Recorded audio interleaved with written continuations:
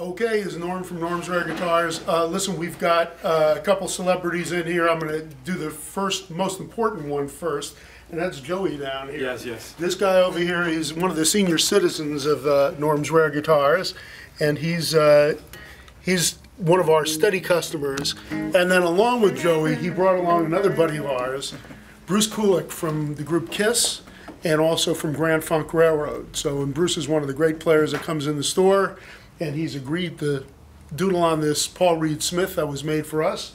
So, Bruce. Oh, and what's the show that you're on? Plug the show.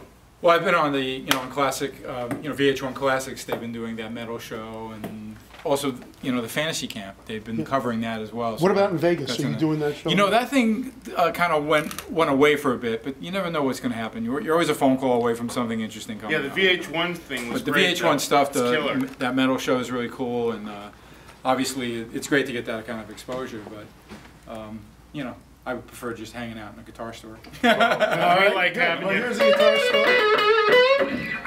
Bruce Kulick. Hey, anytime I can play a beautiful.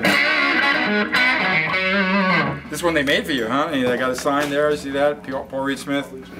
Anyway, Norm always has a lot of amazing instruments. There's never a dull moment in here, and I've actually met and befriended quite a few other celebrities, other guitar players that I always heard of, but I actually made a friendship with them right here at Norm's store. So, besides selection, you never know who you're going to run into.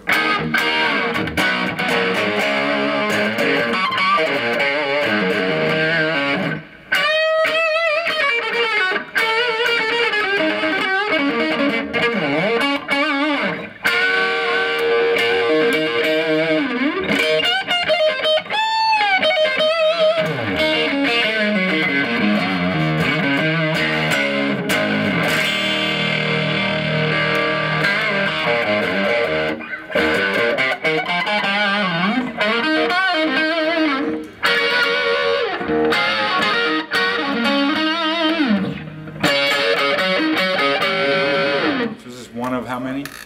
Well, one of two. Okay, that's always good. Yeah. Well, yeah, I see there's a second signature there, too. Yeah, it's very similar to the guitar that Paul owns. That's his own guitar.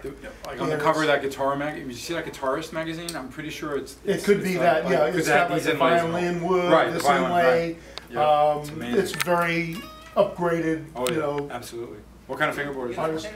Well, he's got all the woods written down. Was it? It's a Laos fingerboard. A Laos fingerboard. Right. Okay. Okay. Great.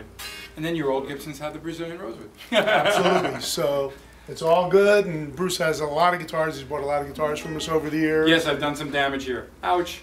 And then a couple of things. Remember, for a while you were working with the Hard Rock. Yeah. And ironically enough, I was just in Hawaii on vacation. And I went to the brand new Hard Rock that's open up on Waikiki. And what's amazing about it was they have an interactive display. So I'm tapping on it, and all of a sudden Kiss guitars come up.